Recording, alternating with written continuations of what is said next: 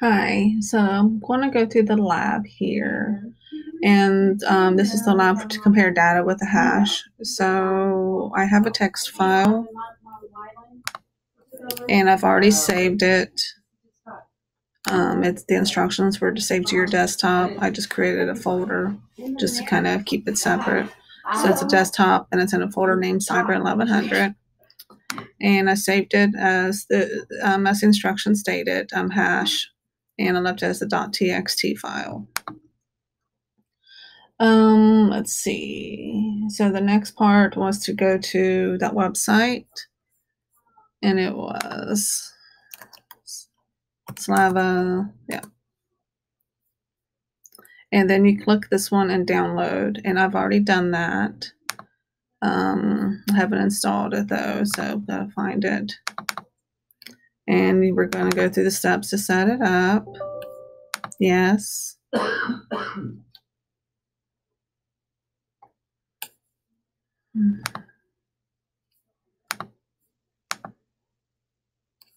So, yeah, I'm going to leave it right there. Okay. And just wanted to have a desktop icon, which means it will show here on the desktop is what it means.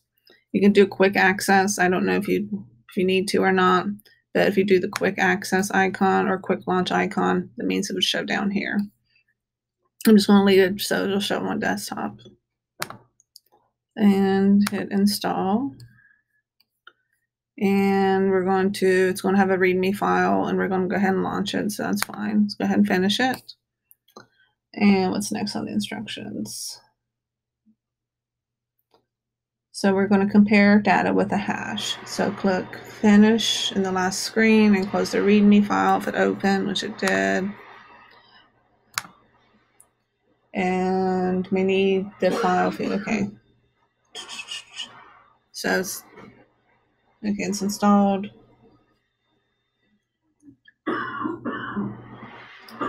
So calculate the hash of the hash.txt file that we created earlier. So set the following items in hash calc. Data format is file. Okay, we're leaving that alone. And data. So we're going to click right there. And what does it say? Navigate to the desktop. So I'm going to click on that drop down, go to my desktop, and I've created a folder. So it's in this folder. Hit open. Uncheck something. Uncheck HMAC. Okay, it's not checked. Uncheck all hash types except MD5. So leaving that checked, unchecking that, unchecking that, unchecking that. Make a change to the hash.txt file. So I'm going to go to the desktop. We'll go ahead and close this. And then I'm going to go to my desktop and open the hash.txt file, which is under CYBR-1100. Hash text.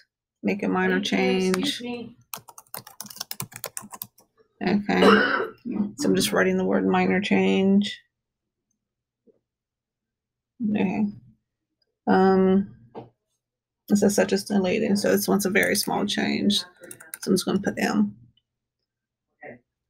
You can do Control S to save it, or File, Save, and then close it. And then calculate a new hash of the hash.txt file. So click the calculate button and hash calc again. Okay. Oh, I missed a step. Shit. Okay, let's open this.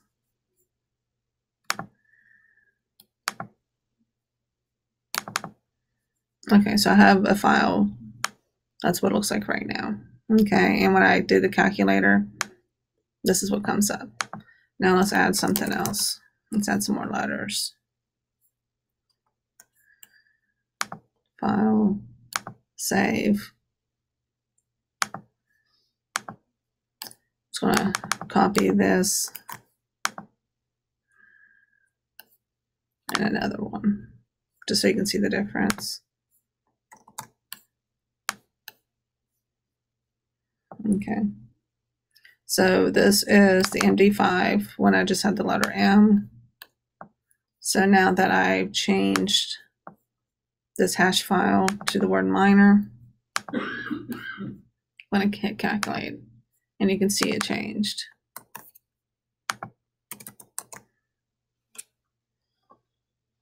So the value is different, which is what it says. Place a check mark next to all the hash types.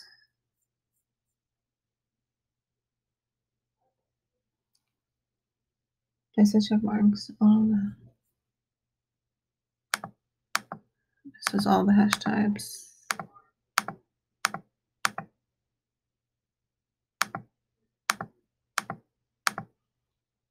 Click calculate. Okay. Notice that many of the hash types create a hash of a different length. Okay, and the question is why. So we'll talk about that more. But once you finish this,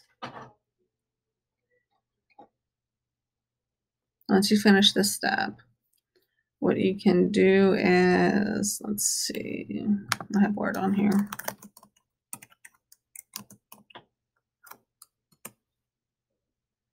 Marie. She is in a meeting right now. Yes, she is here. So to take a screenshot, you can, mine is in the quick launch area, but if you don't have it yet, you can go to the search, type in the search.